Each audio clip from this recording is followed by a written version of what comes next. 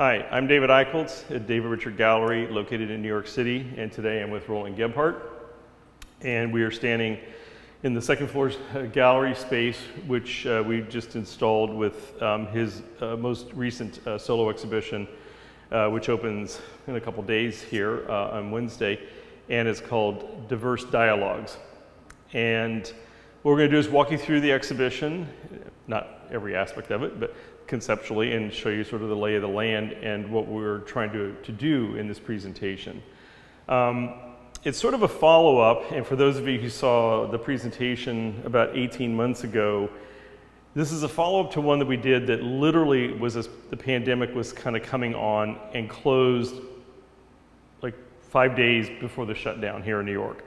So it really didn't give us a chance to get the museum people and curators and collectors and people in, because it was also winter, that we had wanted. And so what we decided to do was the main feature of that show was a new work, and it was these wood columns that are here. And what we've done is it was an installation actually in the same space. It was kind of right through here, and it was 49 of these columns. And they were arranged in a way so that from different perspectives you could see, well, I should preface by saying that they are sort of serial, which is the way Roland typically operates, where he makes these cuts or to create these voids. And he cuts on different sides.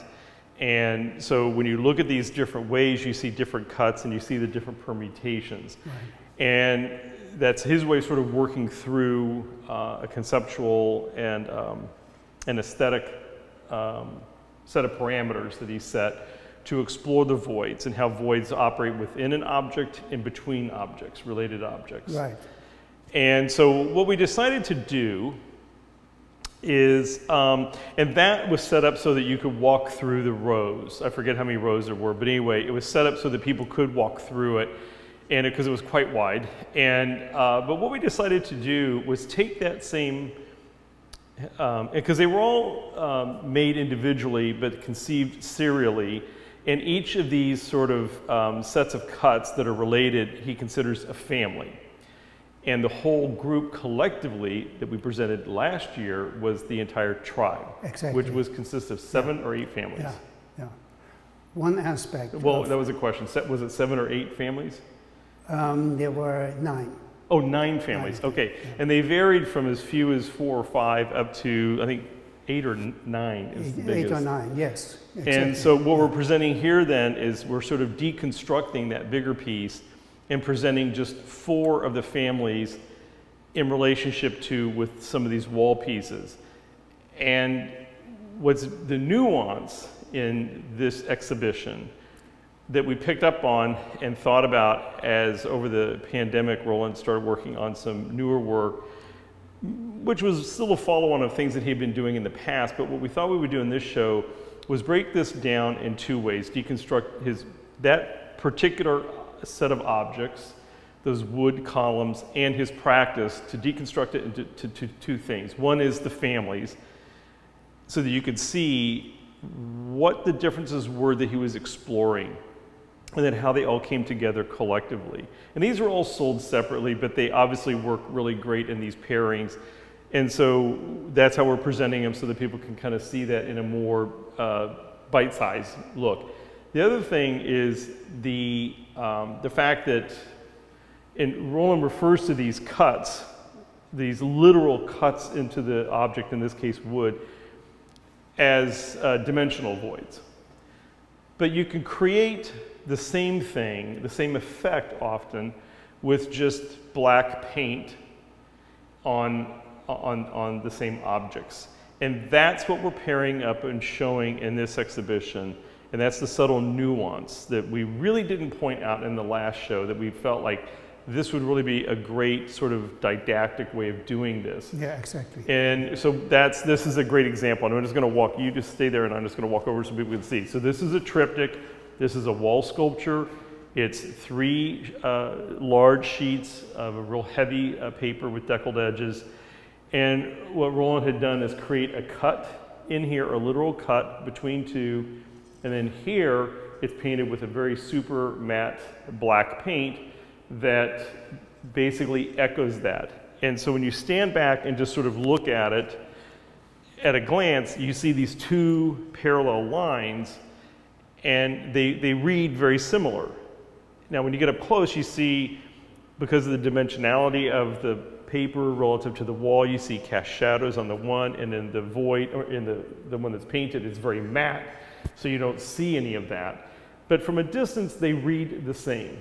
And so what Roland's done is included in here, and we'll get to the one behind us in more detail, but a number of his different works, both as other columns or as a larger sort of wall relief or other works on paper that use both the dimensional void and the sort of painted or graphic void, which is the way he thinks about it, and how they operate the same in terms of how we perceive it. Yes. And that's the subtle nuance here and sort of the didactic part of this exhibition, to kind of break down two elements of your work. It's basically expressing the same idea with two different languages. Exactly. Or vocabularies. Right. Yeah. So, and that's hence the name of the show, Diverse Vocabularies, because the optical effect, and I hate to use the word optical, because this work isn't intended to be illusory or optical per se, but there is an inherent opticality that comes about, and especially when you have two things side by side, like some of these other pieces that we're going to get to, where the void is literal, but you get the same visual effect from the painted. So there is an opticality there, and which I hate to use that word because we also think of your work as very reductive, very minimalist, and very clean, which is what you have to do when you want to explore something didactically, yes. Yeah, something very didactically. You can't have a lot of color, you don't want to have a lot of diversity in shape, so your forms typically are very elemental. They're very primary. And your palette is very, really not even primary, because that would be red, blue, and yellow in the artistic vernacular, but you keep things white, black, natural, and your elements are basic art elements, but in a very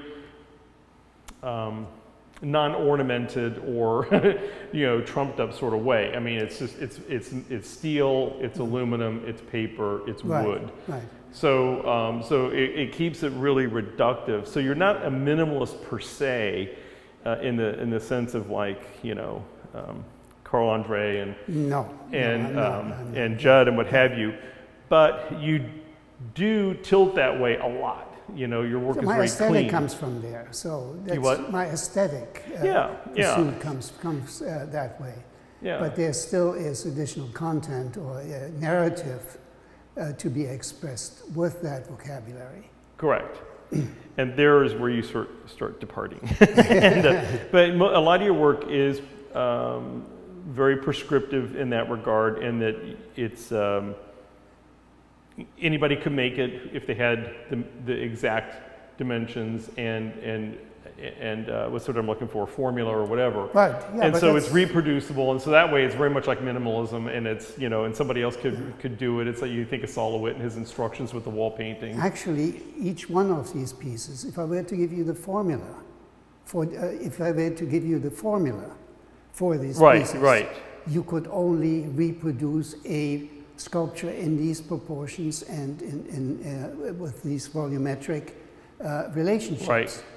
And the families are all, or most of my work, uses the voids as half sections, half-sectional explorations of the volume they are placed into.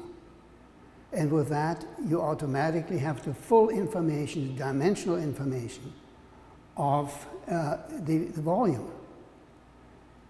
But it gives it a totally different dynamic. But what do you mean half volume? Half sections. Half section. Sections.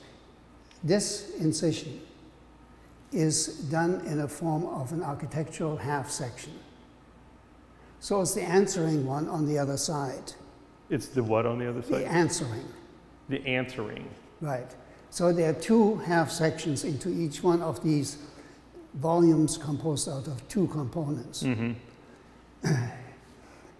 So with that, you have the full geometric information. With these two half sections, you get the full volumetric information about the volume. Oh, yes. Okay, I get what you're saying now. And okay. then the other aspect of the voids here is that they connect two different volumes and alter the identity of each one of the volumes. So there's a complex narrative behind this aspect. Right. Yeah. So yeah. All right. So well, you had never mentioned that before, but I had noticed it just because I was looking at them more carefully, probably than the average bear. But so the point you're making is there's really just one plane.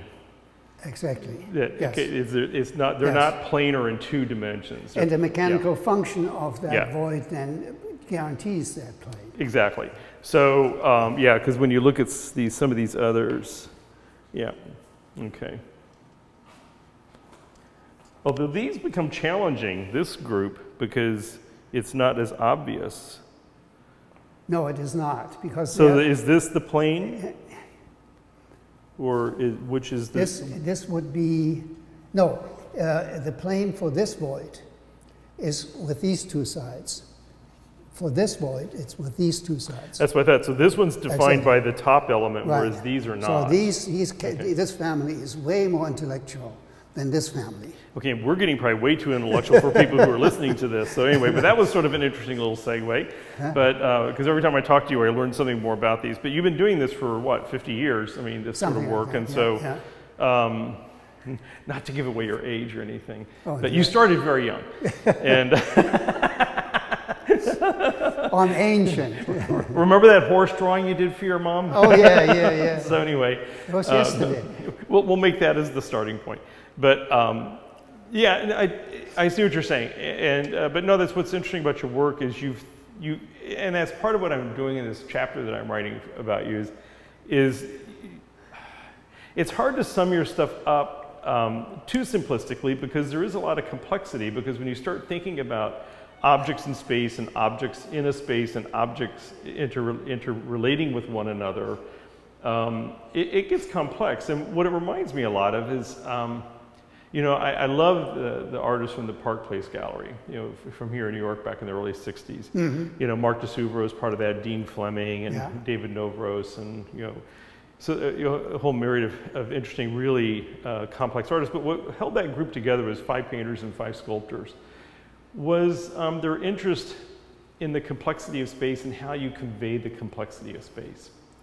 And they loved vector geometry and Buckminster Fuller, and back then, there's that whole, notion around the potential of a 4th dimension and things like that. And so artists, including yourself, have struggled for a long time. How do you convey this visually? How do you convey this, in a way, visually for people to sort of grasp with it or grapple with it?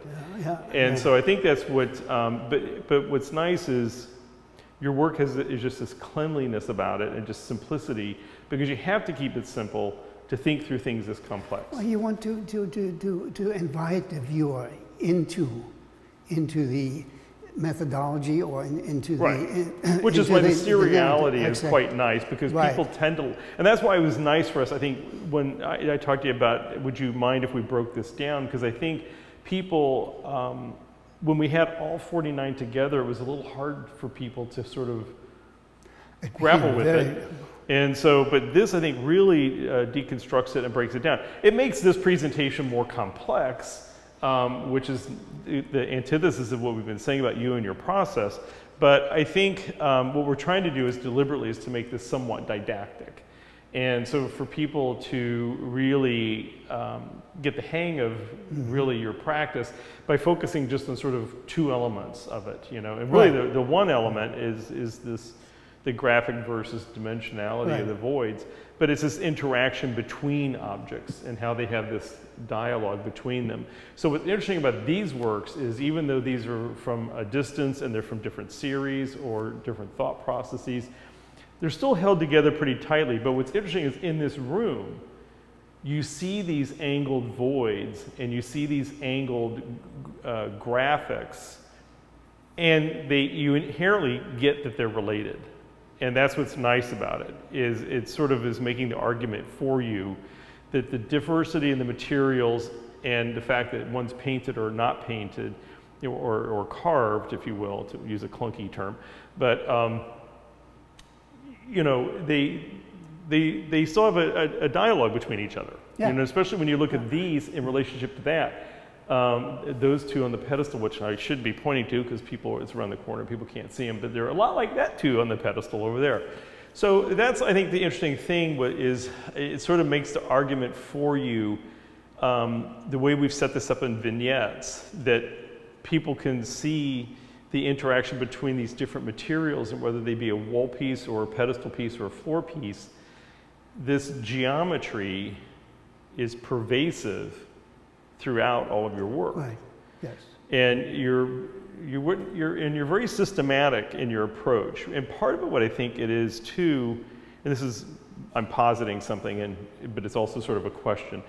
So is the seriality because you're not really sure what the answer is? Because it seems like when you do the serial approach with these very subtle sort of permutations, it's almost like it's an experiment. And is that sort of how you resolve things? Or do you sort of already know the answer anyway, but you're doing it to present it to other people? So how much of this is sort of empirical for you versus a presentation or demonstration? See what I mean? It's a demonstration of having to sort things out. I'm dyslexic. So, I really, in order to participate in this world, I have to put everything into an order that I can reach intellectually. And that then becomes a tool to communicate with. Mm-hmm. So I need to, before I speak, I need to structure my sentences, which is sometimes not easy for dyslexic. So it is an exercise. Mm-hmm. So maybe some of that comes out of that habit. And it's a fabulous tool to do things in series. Mm-hmm. And keep them clearly separated. Or if you can't do that, create links. For example, I don't know which family is what, but this particular piece, has one character in it that is the link to that next family. Mm. That makes it, that makes those two families members of the same tribe. Okay, that I did not realize, but it makes sense. Yeah, no, that's actually quite helpful. And I just figured out what it is. Yeah. It's the angle in that notch in the top part. Okay. So, all right, so I'll have to kind of look at the... Actually, this would be a better example. Yeah. These two families. These two right here. Easier to read, easier to reach. Right. Yeah. You know, to get out of the way for people to look at this one. And so, yeah, they're very interesting just aesthetically, because first of all, the grain of the wood is beautiful, because they're just natural. Right. And in case you can't see in the video, what he's pointing to is there are two pieces. There's this little cube sitting on top of the column. And so the column, and they're affixed, right? They're glued. Right now they're glued, yes. Yeah. And so it just sort of breaks up sort of, it gives you two things within an element, within an object. And now they have this dialogue between objects. And now what we've been talking about is they're having a dialogue between the family and with other things in the same space. Right. So it all just sort of keeps... Exactly. Then it also comes to mixing materials in one piece of sculpture, and so that the narrative can be expanded with this minimalist vocabulary. Right. So let's just go back to this piece here then. So yeah, is it possible to zoom in a bit here? Okay. So this, when we were talking about the constellation, or if you will, or the tribe that we had in this space, it kind of went from that column, I think, over to like here. And it was like 7 rows, if I'm not mistaken, or maybe 6. I don't remember anyway. It was quite large, and it looked really cool. Yeah. This is like an aerial view of what that's, not exactly what it looked like, because this is a square, exactly. and what we had was Yeah. that was a much more rectangular shape. But this is an aerial view of what that sort of looked like. And but what's nice is with this one being painted black and white, you can really see now when you stand here at different angles, you can see what your permutations were and how they traverse across.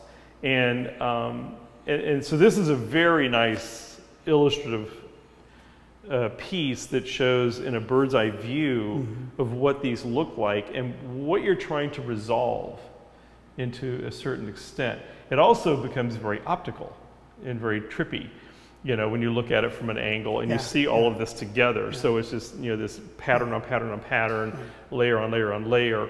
And the other thing too is because of these extreme perspectival angles, you know, that you use, which basically really has an opticality about it, because it really cuts the piece in a very... Has a clarity to it. Yeah. Yes, and invites then the exploration of the logic behind it.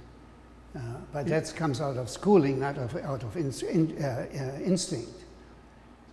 So this one, was this ever realized as a 4-piece, or did you always just think of, because there's a couple hanging in your studio of different materials and what have you, but obviously this is a favorite concept, and I do know you did those huge columns, which I think there were 9 of, that when we did the video, you had the mock-ups that are now being realized in aluminum in an outdoor installation someplace.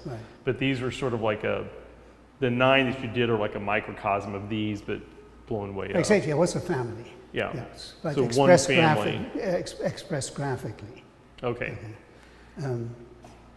But that's the other thing too, is your practice, for people who may not know, is it involves, you know, boulders and stones and books, vegetables, and so over the years there's been quite a few things, and then a lot of it is a gallery practice, but you have done an enormous number of pieces, outdoor pieces.